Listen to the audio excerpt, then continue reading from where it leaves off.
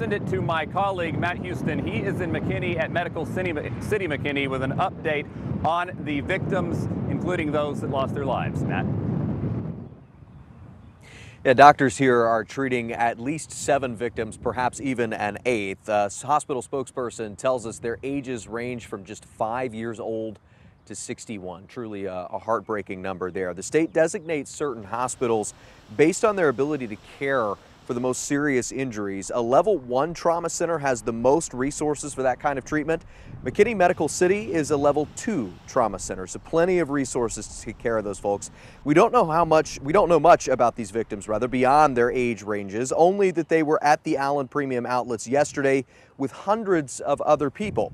Police went store to store, clearing shoppers to go outside. Eventually, many walked out of the mall with hands above their heads. Some described hearing the gunshots, others only experienced the chaos to follow. People just start running in the store. The manager did a real good job. He locked the doors, locked the store.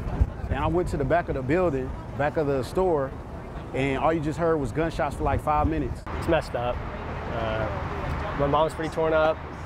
I know I'm going to have some thinking to do after this. Now, State Representative Jeff Leach will host a vigil for victims tonight at Cottonwood Creek Baptist Church. That happens at 5 p.m. It is open to the public, just a few miles from where we are right now in McKinney. We're going to have another update for you on these victims here in the next half hour or so. For now, I'm Matt Houston. Mark, back to you.